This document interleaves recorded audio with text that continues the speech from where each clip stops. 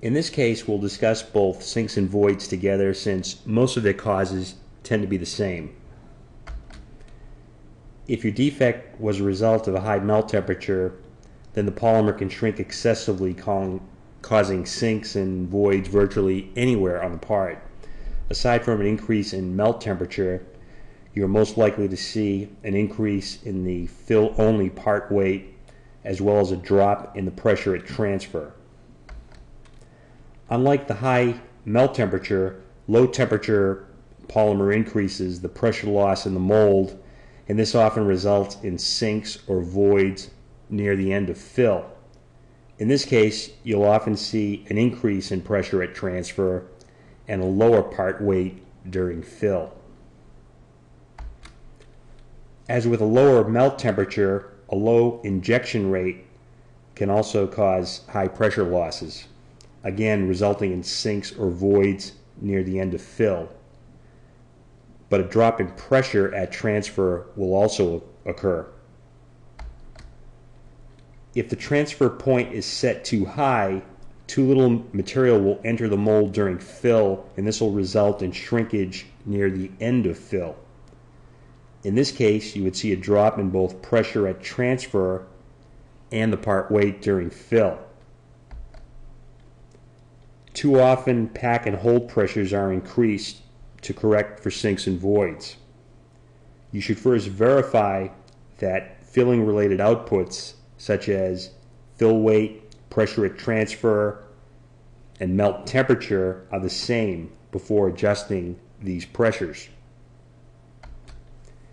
If you see a sink or void near the gate, it's typically the result of insufficient hold time.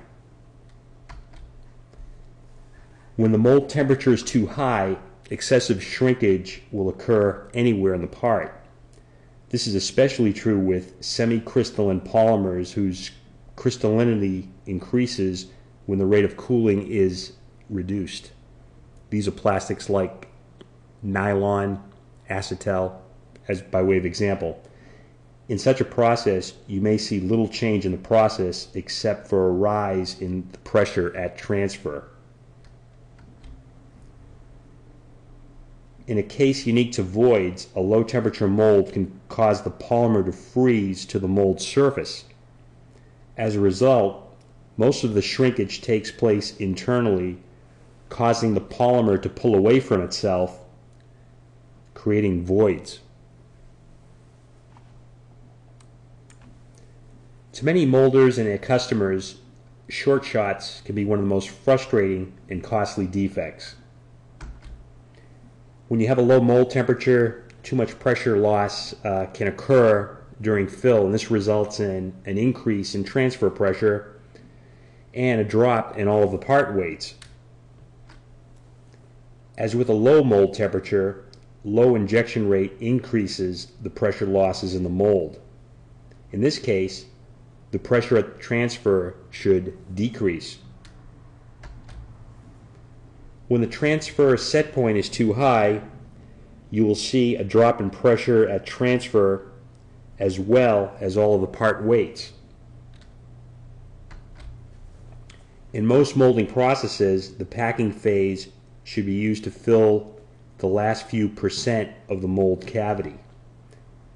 If the packing pressure happens to be set too low, the fill-only part weight will not change, but the part weights after pack and hold will decrease.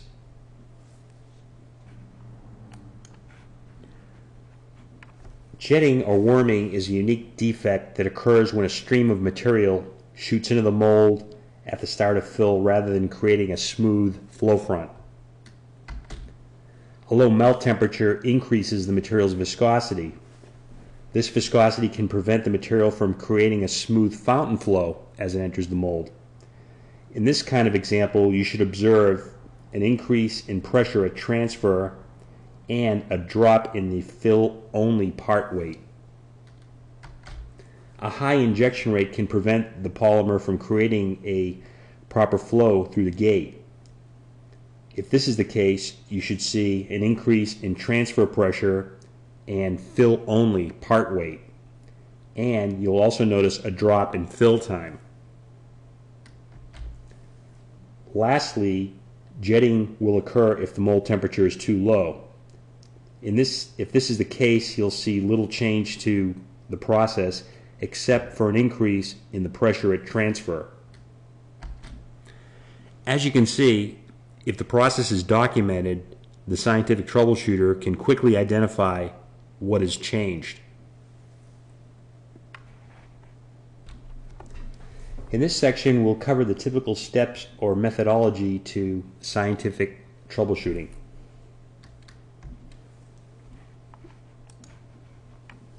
Step 1, examine the part and make sure that your diagnosis is correct. Step 2, although we stress a scientific approach to troubleshooting, you should always investigate the simply obvious cases, or causes I should say. For instance, if you have splay, check the material and the dryer to make sure that it is adequately dried. That's one example.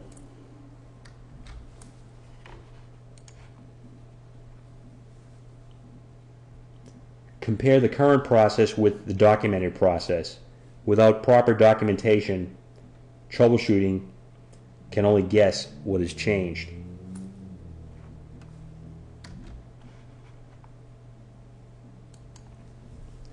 Make the changes necessary to correct the defect and return the process back to the standard.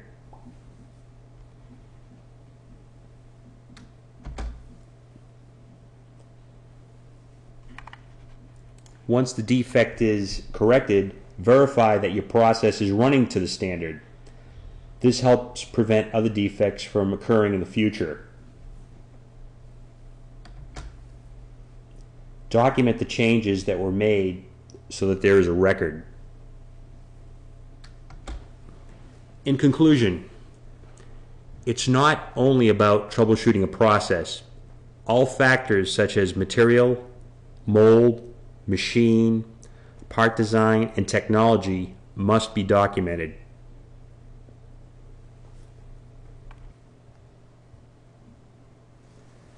As mentioned before, everyone who attended this meeting is eligible to receive a free trial of our Intelligent Molder series, which covers proper process documentation in detail.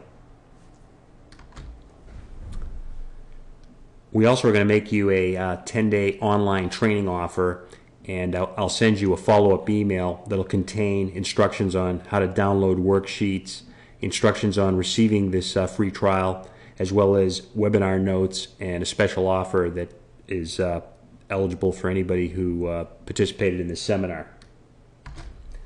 Now I can answer some of the questions that you've had relating to this presentation.